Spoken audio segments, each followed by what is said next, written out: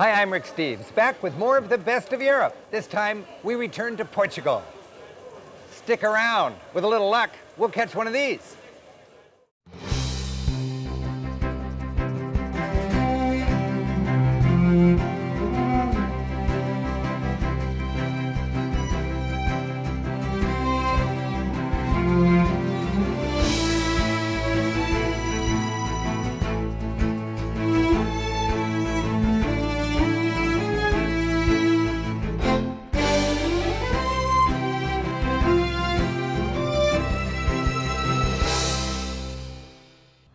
Portugal has centuries of history and culture chiseled into its grand buildings and ground between its salty cobbles. It was once a global superpower, with a vast empire stretching from Africa to Brazil, all the way to the Far East. Then it was the poorest nation in Western Europe. Today it's thriving once again as an equal partner in the European Union. In Lisbon, we'll delve into a colorful capital rich in history. We'll sing with locals buried deep in the old town, sip coffee on stools once warmed by great Portuguese poets, covet slinky Art Nouveau jewelry, and marvel at the architectural heritage of the Age of Discovery. Then we head south for the Land's End of Europe, where we'll fish for octopi and savor the freshest of seafood on the south coast of my travel dreams. Portugal and Spain fill the Iberian Peninsula, sharing the oldest border in Europe. From Lisbon, we travel south to the Algarve, checking out the resort city of Lagos and Cape Sagres, before settling into the fishing village of Salema. We're starting in Lisbon, a city of about 600,000 on the yawning mouth of the Tejo River. With its huge port welcoming ships from around the globe, this city of Magellan and Vasco da Gama still feels like Europe's gateway to the world. Lisbon's mile-and-a-half-long suspension bridge, one of the longest in the world, was built in 1966 by the same company that built its cousin in San Francisco. A towering statue of Christ overlooks Lisbon from across the Tejo River, stretching his arms wide to symbolically bless the city. Lisbon is a ramshackle but charming mix of now and then. Old trolleys clatter up and down its hills. Bird-stained statues mark grand squares. Taxis rattle and screech around cobbled corners, and well-worn people hang out in Art Nouveau cafes. Survey the city's charm on a trolley. Sleek new ones glide, while vintage models from the 1920s shake and shiver through the old town. Climbing steep hills and somehow weaving within inches of parked cars, they offer sightseers cheap and breezy views of this great city.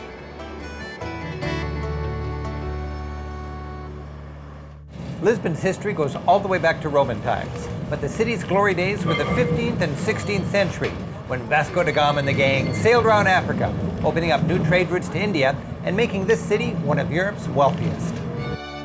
Portugal's Age of Discovery fueled an economic and cultural boom time in the 1500s. In the early 1700s, the gold and diamonds of Brazil, one of Portugal's colonies, made Lisbon even wealthier.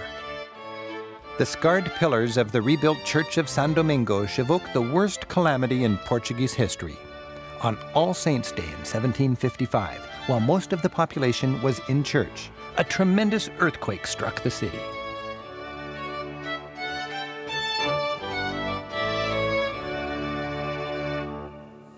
They say candles quivered as far away as Ireland. 30,000 died as two-thirds of Lisbon was leveled. It was 3 disasters in the space of a few horrible minutes. After the quake, fires raged throughout the city. Then, a massive tidal wave slammed into the harbor front. The city was reconstructed under the energetic and eventually dictatorial leadership of its prime minister, the Marquês de Pombal. The new Lisbon was built on a progressive grid plan, with broad boulevards and square squares. And today, the city, with its Pombaline squares newly buffed and a financial boost from its membership in the European Union, seems better organized, cleaner, more prosperous, and people-friendly than ever. And with some of Europe's lowest prices, Lisbon is easy on the budget. Lisbon's Castle of St. George was first built by the Muslim Moors who swept in from North Africa and conquered this region in the 8th century. After Portugal's King Afonso Henriques beat the Moors in the 12th century, the castle became a royal palace.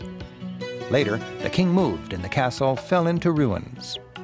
While today the castle is just a barren shell, it's surrounded by a peaceful and inviting park with the city's best viewpoint.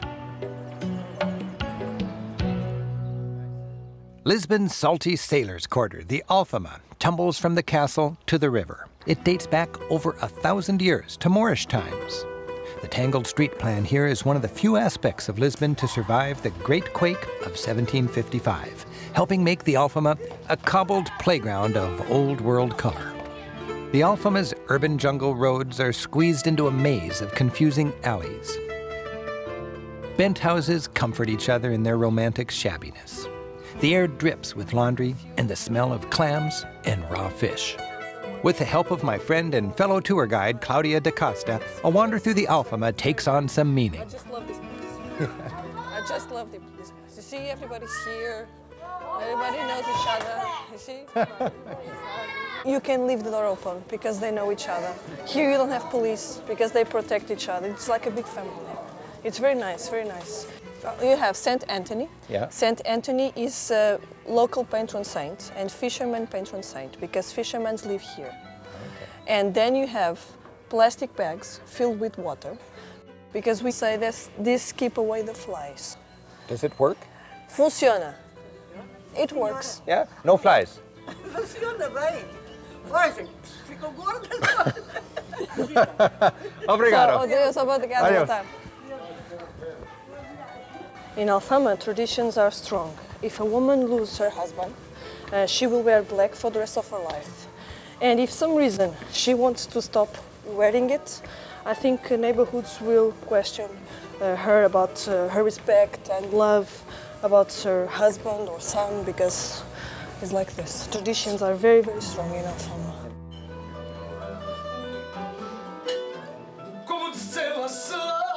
And traditions survive in the passionate music called fado. We're having dinner in a restaurant which serenades diners with the folk music of Lisbon's back streets.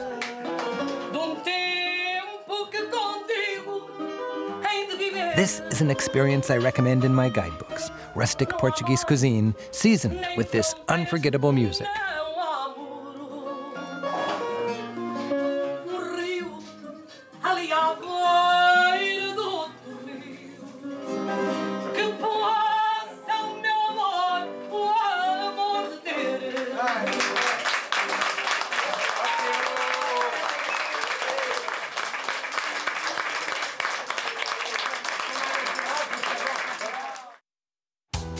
The Marquês de Pombal's rebuilt center of Lisbon, called the Baixa, is today a flat, inviting shopping area of grid-patterned streets. The main boulevard is pedestrians-only Rua Augusta. The uniform post-earthquake or Pombaline architecture is utilitarian. It's decorated only with wrought iron and tiles.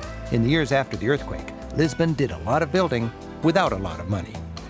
The Santa Justa elevator was built to connect the lower town with the high town.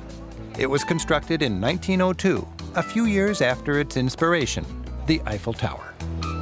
The Rocio train station brings in workers from the suburbs, and a funicular works hard all day, hauling people from the lower town to the characteristic Beirut Alto, or high town. While in the high town, we're visiting the Port Wine Institute, where you can sample Portugal's most famous beverage in clubby comfort. While here, you can select from a menu of 300 different ports, most available by the glass. Port differs from wine in that its fermentation process is cut short by the addition of pure alcohol, which fortifies it. Even so, there's a great diversity among ports. What should we try? Give us 2 glasses, please. 2 glasses, okay. I recommend one Tony 10 years old. It's excellent wine.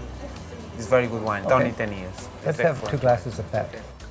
A 10-year tawny is a blend of ports of various ages, averaging 10 years old. What do you eat with this? With ice cream is excellent. With ice cream? Yes, with ice cream. Or with pastries. It's very, very delicious. I can imagine it with ice cream. Yeah. This one looks like it would match up well with a complex rocky road. Or perhaps a pralines and cream. Just down the street, the Church of San Roque was built by the Jesuits in the 16th century. The acoustics here are top-notch, important in a Jesuit church where the emphasis is on the sermon. The ceiling, while flat and made of wood, is painted to give the illusion of marble arches and domes. The Chapel of St. John the Baptist is one of the most costly chapels per square inch ever constructed. It looks like it came right out of the Vatican, because it did. Made in Rome out of the most precious materials, it was used for one papal mass. Then it was disassembled and shipped here to Lisbon. While these look like paintings, they're actually intricate mosaics. A Vatican specialty, mosaics were used to avoid damage from candle smoke that would darken paintings.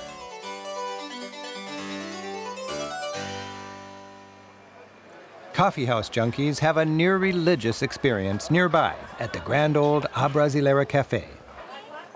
This cafe retains some of the ambience it had back in the 1920s and 30s, when it was the literary and creative soul of Lisbon.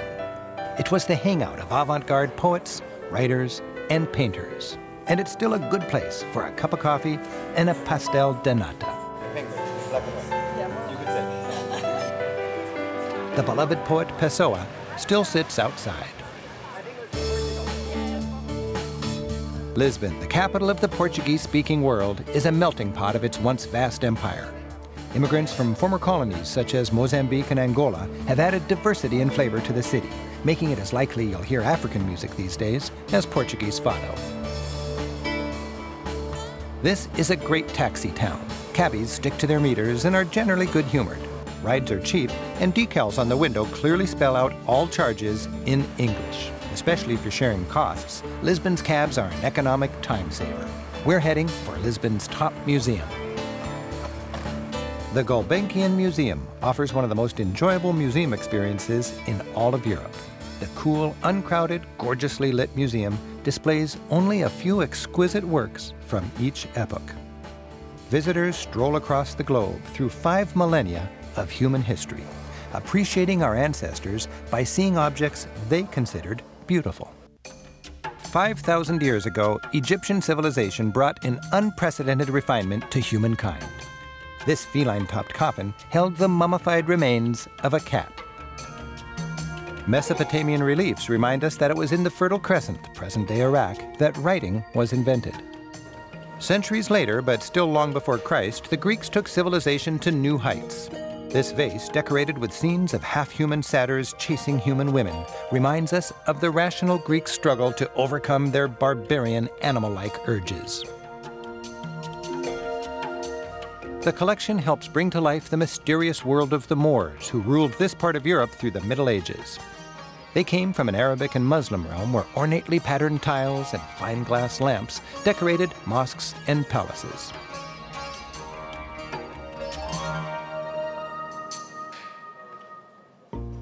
In the 1500s, Portuguese sailors began trading with China. Among the many treasures they brought home were blue and white Ming ceramics, which became all the rage, inspiring the Delftware of Holland and Portugal's azulejo tiles. The creativity of medieval Europe was devoted mostly to its Christian faith. Fold-up altarpieces 8 inches tall helped travelers worship. Early Bibles and religious books were richly decorated. Illuminated manuscripts like these came with some of Europe's finest pre-Renaissance art. Later, Renaissance and Baroque painters celebrated God's creation in the faces of ordinary people. Whether Ghirlandaio's fresh-faced young maiden, Frans Hal's wrinkled old woman, or Rembrandt's portrait of an old man whose creased-lined hands tell the story of his life. Gulbenkian's collection of furniture, once actually owned by French kings, is a royal home show. It shows off the Louis XIV style, ornate with curved legs and animal-clawed feet, and the Louis XVI style, straight legs, tapered, and more modern. Follow the progression of Europe's increasingly refined styles, from stormy romanticism, like this tumultuous shipwreck by Turner, to pre-Raphaelite dreamscapes, like this Mirror of Venus, to the glinting, shimmering impressionism of Monet, Renoir, and the Englishman, John Singer Sargent. And finish your walk through Gulbenkian's garden of man-made beauty with the nubile Art Nouveau glasswork and jewelry of the French designer René Lalique.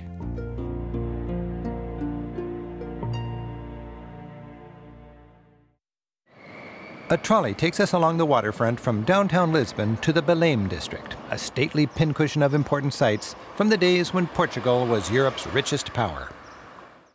Belém survived the big earthquake. Because of that, Portugal's suddenly safety-conscious and rattled royalty chose to live out here, under wooden rather than stone buildings. To this day, Portugal's royal palace stands behind these walls. The adjacent royal stables now house one of Europe's top coach museums. In 1905, the last Queen of Portugal realized that cars would soon make horse-drawn carriages obsolete. She decided to preserve her fine collection of royal coaches here. The museum shows 70 dazzling carriages in the Queen's elegant old riding room. The oldest is the crude and simple coach used by King Philip II to shuttle between Madrid and Lisbon in around 1600. This coach had no driver's seat. Its drivers would actually ride the horses. With bad roads and crude leather-strap suspension, the ride was slow and rough. You'll have to trust me on this, but if you lift up the cushion, you'll find a potty hole, also handy for road sickness. Tracing the evolution of coaches through the next century, you'll notice the decoration evolves along with the comfort. The Portuguese coat of arms indicates this carriage was part of the royal fleet. The ornamentation includes a folk festival of exotic faces from Portugal's distant colonies. The lumbering ocean coach is as ornate as it is long. At the stern, gold figures symbolizing the Atlantic and Indian Oceans holding hands reminded all of Portugal's mastery of the sea. Just down the street is the Hieronymus Monastery, with Lisbon's most impressive church. King Manuel, who ruled around the year 1500, built this giant church and monastery as a thanks for overseas discoveries. Manuel financed the construction in part with pepper money, a 5% tax levied on spices brought back from India.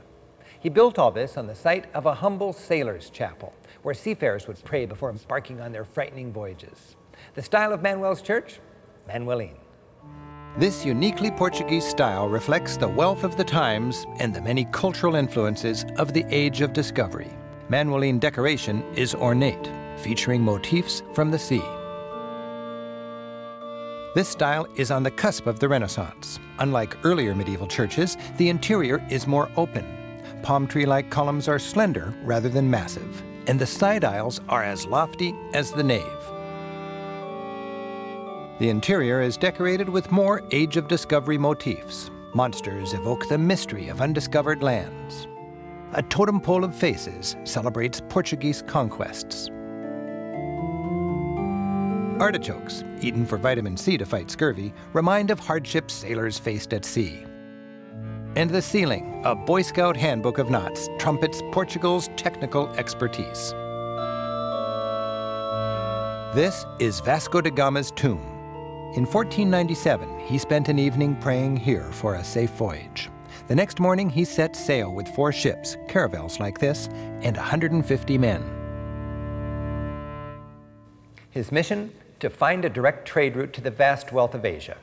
When he succeeded, sailing around Africa, sea trade eclipsed overland trade with Asia. And almost immediately, Italy's trade plummeted, Portugal's trade skyrocketed, and the seafaring nations along Europe's Atlantic coast, England, Holland, Spain, and Portugal, emerged as economic powerhouses. With all that prosperity came money for art. These lacy Manueline cloisters, my favorite in all of Europe, are the architectural highlight of Belém. The sheer size of this religious complex is a testament to the religious motivation that, along with money, propelled the Age of Discovery. The Belém Tower, with more textbook Manueline decor, protected Lisbon's harbor. Today, it symbolizes the voyages that made Portugal powerful. This was the last sight sailors saw as they left, and the first when they returned, bearing gold and spices. The giant monument to the discoveries, built in 1960 on the 500th anniversary of Henry the Navigator's death, shows that exploring the world was a team effort. Standing on the prow of a ship are royalty, poets and painters, knights who Christianized foreign lands with the sword, great explorers such as Vasco da Gama, and finally, the man who spearheaded the push for exploration, Prince Henry the Navigator, holding the ship that made it possible, a caravel. To mix in a little fun in the sun with our history, we're driving 3 hours south to the rugged southwestern tip of Portugal, Cape Sagres. This was as close as you could get to the edge of our flat Earth in the days before Columbus. A lighthouse marks what was referred to even in ancient times as the end of the world. Today, salt-of-the-earth merchants sell seaworthy sweaters. Fishermen cast their lines off the dizzying cliffs. And tourists go for that end-of-Europe photo. 5 centuries ago, Prince Henry the Navigator, determined to broaden Europe's horizons and spread Catholicism, established his sailing school right here. This was Henry's mission control, from where he sent sailors ever further into the unknown. And here, he debriefed shipwrecked and frustrated explorers as they washed ashore. Little remains of Henry's original school beyond this evocative stone circle. Nobody really knows its function. Some say it was a tool for celestial navigation. Others figure it was a wind compass with a flag in the middle blowing in the direction of the wind. Whatever the case, sailors came here to learn everything they needed to know for world exploration. Shipbuilding, map-making, navigation, even languages and salesmanship for mingling with natives in newly discovered lands. Today, Cape Sagres marks the western tip of the Algarve. Portugal's south coast was once known as Europe's last undiscovered tourist frontier. But now it's well discovered, the darling of tour brochures, and much like Spain's Costa del Sol, paved, packed, and pretty developed. Lagos, with a jet ski marina and a beach party old town, is as enjoyable as a big city resort can be. The major town on this stretch of coast, Lagos hides some history. It was the capital of the Algarve in the 13th and 14th centuries. The first great Portuguese maritime expeditions embarked from here, and Europe's first African slave market was held under these arches. The old town, defined by its medieval wall, is a jumble of pedestrian streets, funky craft shops, seafood restaurants, and sunburned tourists. The beaches, with the exotic rock formations of postcard fame, are dramatic. While Lagos is pretty touristy, one bit of old Algarve magic still glitters quietly in the sun: Salema.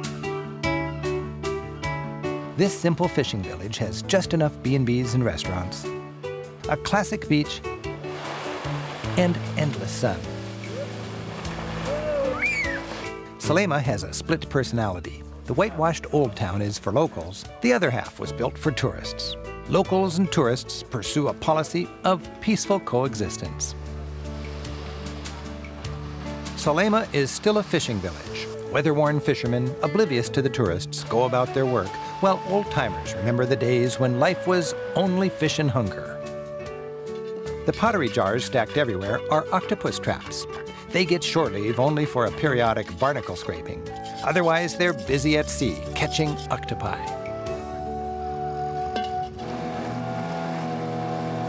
Local fisherman Luis is taking us out to check the pots. They're strung along the seabed just offshore, a technique that's changed little since ancient times. The octopus, thinking these pots would make a cozy place to set an ambush, climbs in and gets ambushed himself. When the fisherman hoists him in, he hangs on, unaware he's made his final mistake.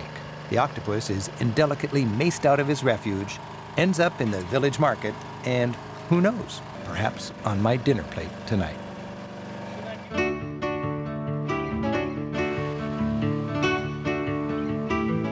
These days, locals hook more tourists than fish. They rent cheap and characteristic rooms to travelers. For a little more comfort and convenience, you can stay at Pension Mare. The breakfast is a buffet and comes with a view.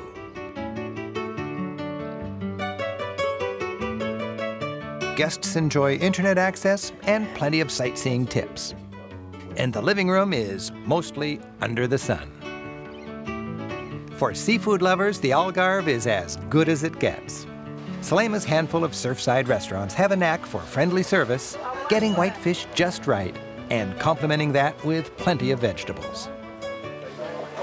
After a great lunch, the beach beckons. And after so much history and art, Salema is refreshing for its lack of turnstiles. The major activity is no activity, stretched out on the sand. While locals grab the shade, tourists see how slow they can get their pulse under the Algarve sun.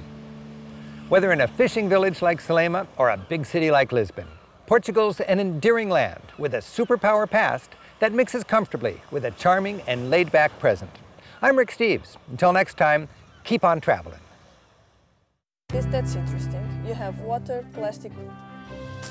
The style of this church, the style of Manuel's church, Manueline. England, Holland, Spain, and Portugal emerged as economic powerhouses. This Rick Steves wishing you seasickness and happy travels.